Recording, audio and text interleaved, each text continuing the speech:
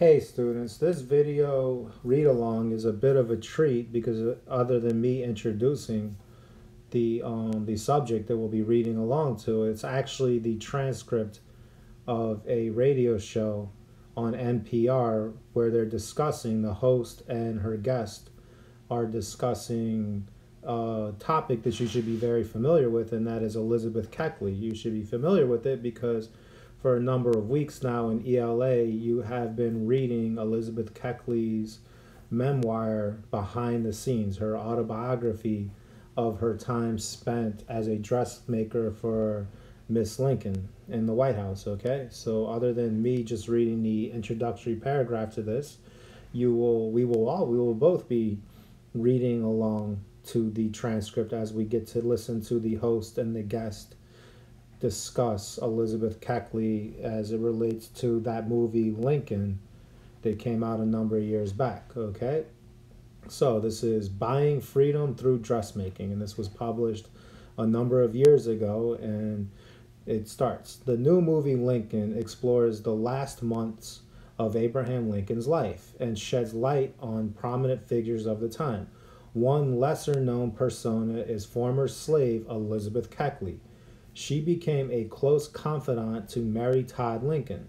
Host Michel Martin speaks with Professor Clarence Lusane about Keckley's contributions to American history. Okay, so now we are going to start listening to this interview. Switching gears now, you might have caught the new film Lincoln by acclaimed director Steven Spielberg. It's about the final months of Abraham Lincoln's life. It's a critical hit, it's filling theaters, and generating talk about the Oscars. But most important, it's shedding new light on some of the key historical figures of the time. One of those figures is Elizabeth Keckley. She was born into slavery and managed to buy her own freedom and that of her son. She became the personal dressmaker and close confidant of Mary Todd Lincoln, all this before the Emancipation Proclamation. And if you've seen the movie, you know that Elizabeth Keckley made only a brief appearance. We wanted to fill in some of the blanks, so we've called upon Clarence Lusane. He is an associate professor at American University School of International Service and author of the book, The Black History of the White House. Welcome. Thank you for joining us. Thank you. When it comes to Elizabeth Keckley and the portrayal of her, as we said, she doesn't play a major role in the film. I mean, you see her, but you don't hear from her very much. How do you assess it? Well, in many ways, it's a powerful film. However, there are many scenes where she literally is just sitting there. And, there's not a word to be said. And so it comes across as her as a passive sort of waiting servant for Mary, when that wasn't the relationship by any stretch. We actually know quite a bit about Elizabeth Keckley's life, in her own words. Why is that?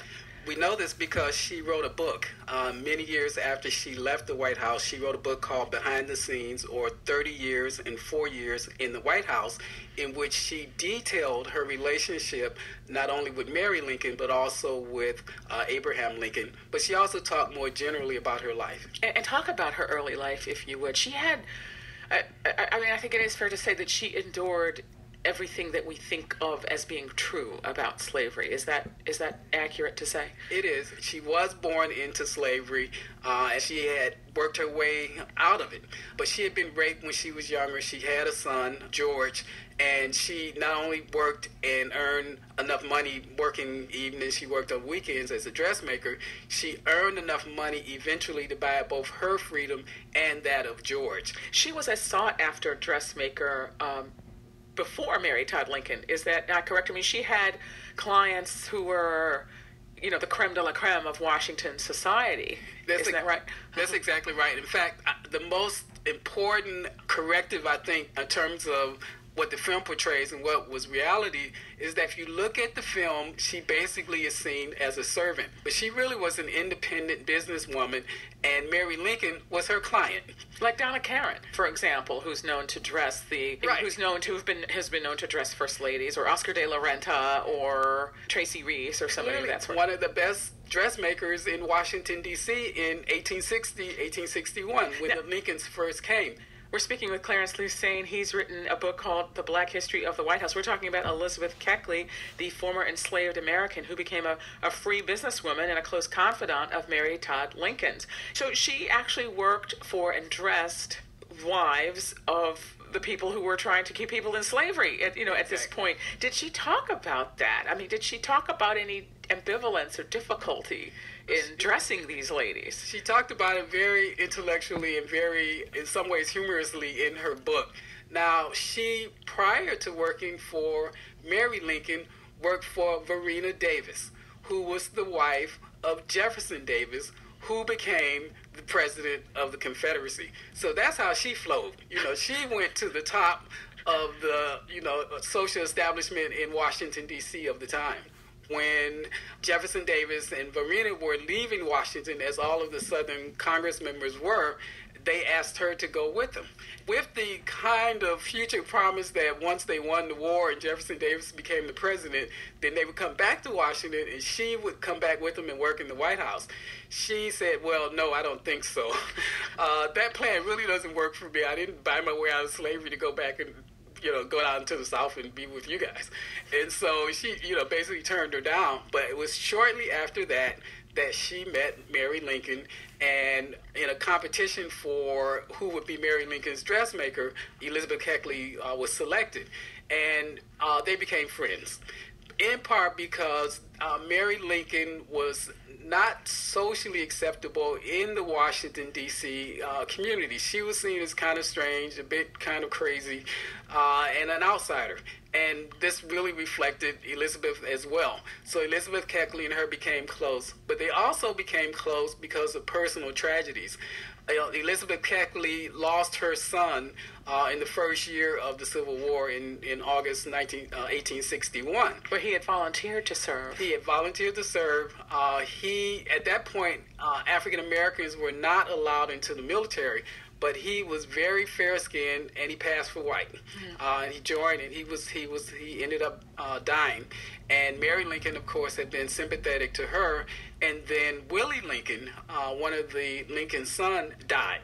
And Elizabeth, who had become very close to Mary at that point, was there through all of that, helped to bathe him and prepare him for the funeral, and was with her through that whole period. So they became really tight based on those experiences and based on pretty much independent relationship with each other, not a servant to master relationship, but really two women who were in very, very harsh circumstances.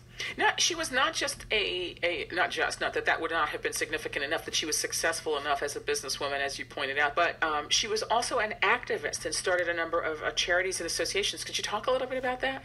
Right. This is the other egregious error, I think, in the Lincoln film, is that you would never get a sense that she was someone who had not only thought about issues of freedom, but was actively engaged in making that happen.